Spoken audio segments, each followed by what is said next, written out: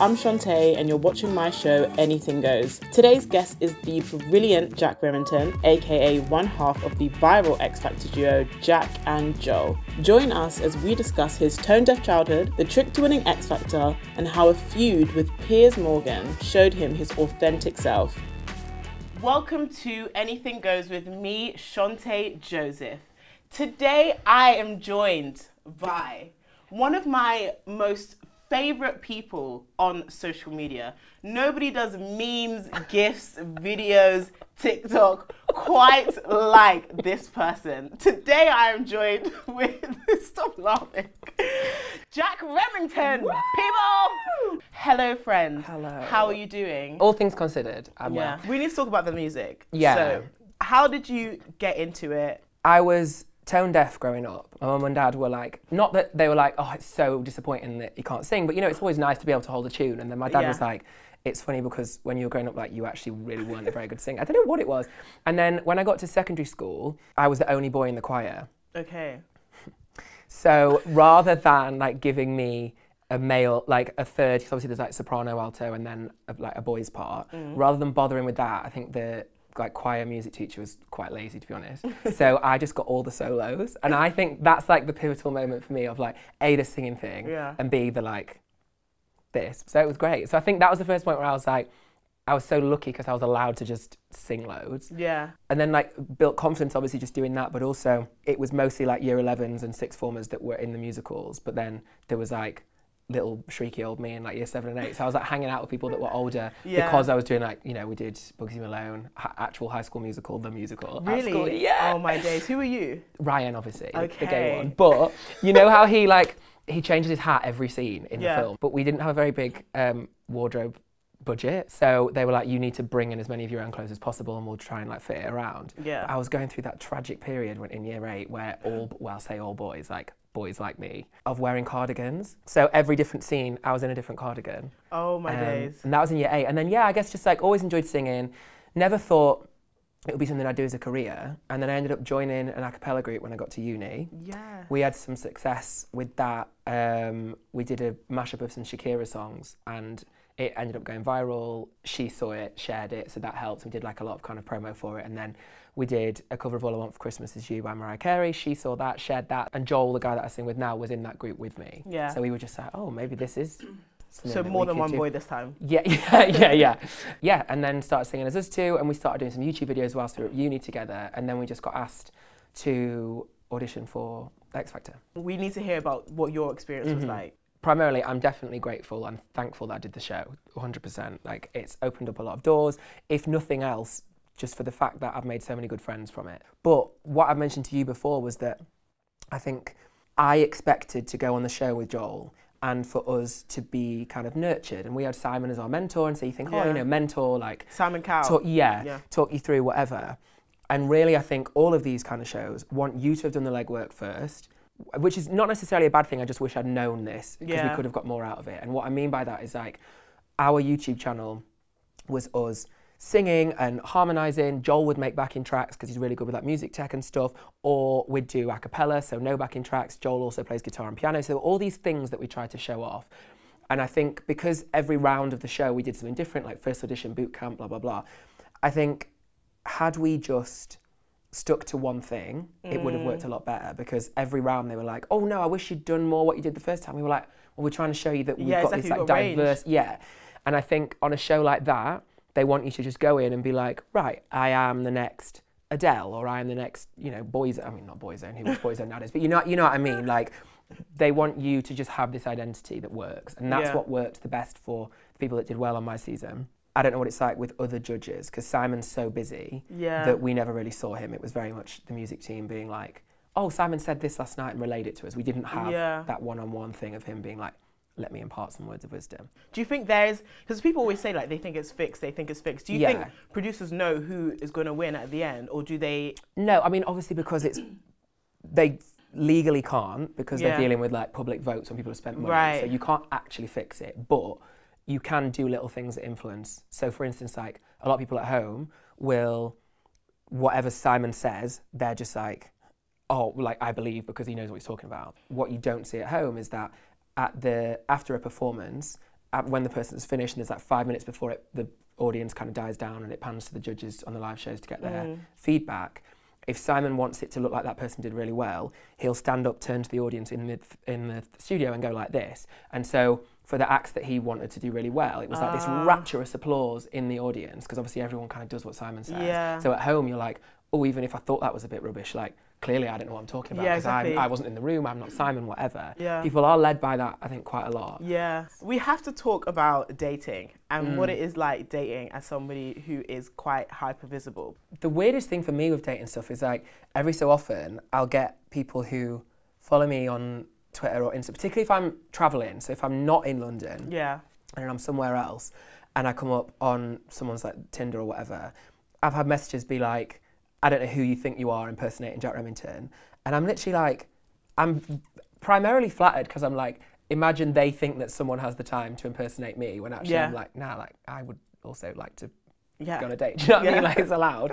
But then I'm like, I'm not going to sit there and beg for their approval to be like, no, it's me. Look, here's me with the newspaper from today. Do you know what I mean? Yeah, like, exactly.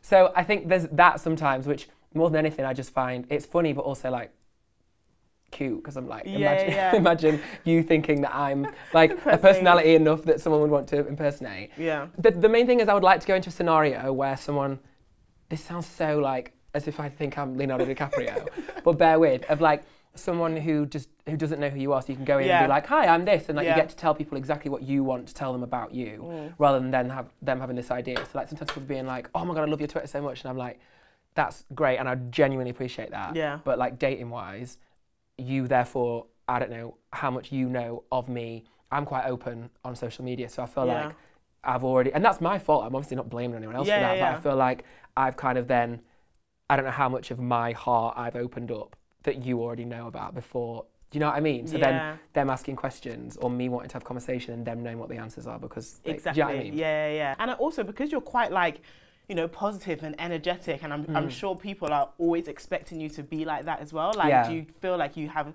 time to switch off, or if you're quiet, people are like, what's wrong? Yeah. I am relatively energetic and I am quite a positive person, so I don't feel too much pressure to keep that up, because it is actually me.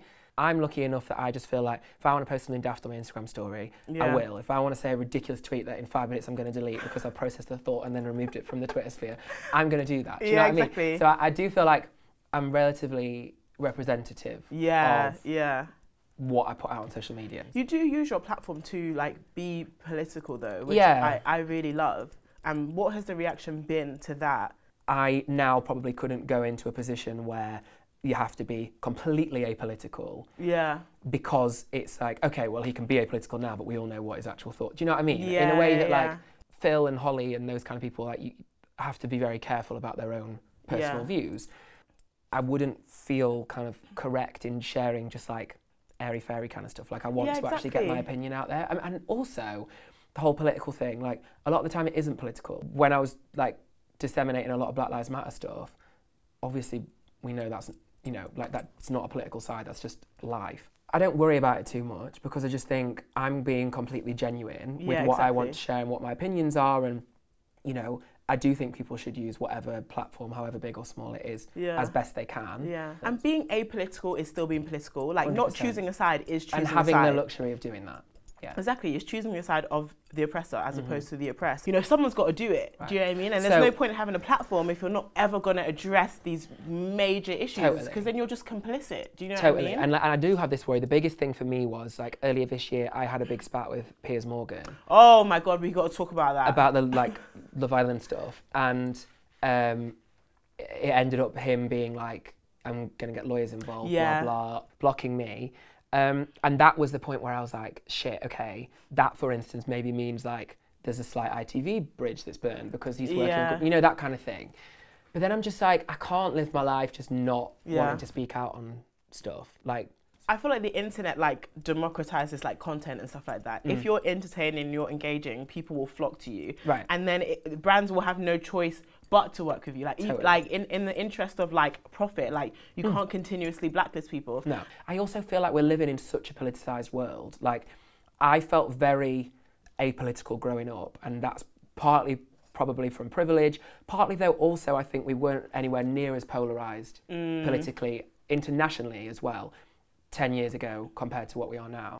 Now it's almost harder to be like, I'm not having an opinion and I'm remaining. So then you're like, well, then that's an active political place you're putting yourself in. Whereas before it was just like, don't really know, don't really care. C'est la vie, whatever, but it's not. No. Yeah, it's not. It's actually been really fun chatting to you, but it's been very serious. And so I feel like we need to sing it out. We need to do some karaoke. Are you ready? I'm not ready, but come on, yeah. Cardi B, this is for you, honey. We're going to be recreating WAP to some wonderful ballads.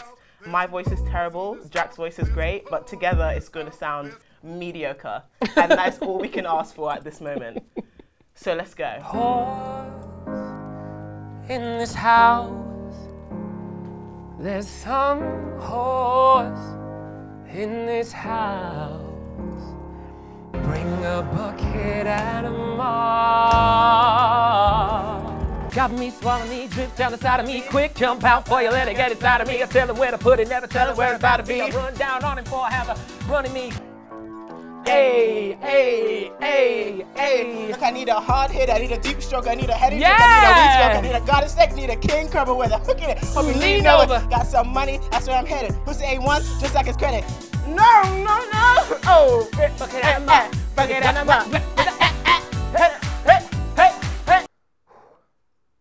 Gobble me, swallow me, drip down the side of me. Quick jump out for you, let it get inside of me. Tell him where to put it, never tell him where I'm about to be. Now! Whoa! Get your food! Food! And get your cold! Cold! Wet ass pussy! Pussy, pussy! I let him taste it, now he diabetic. I don't wanna spit, I wanna go.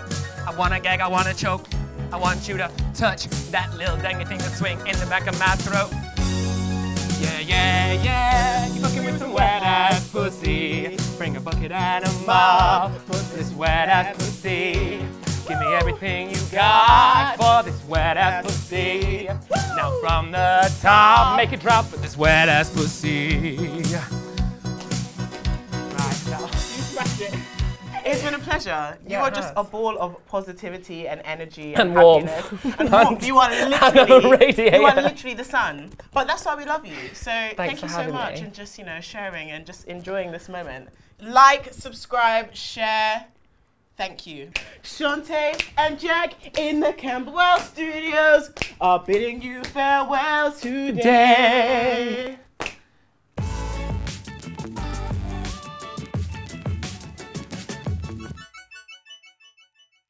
That was sick, innit? I made that up. That was really good.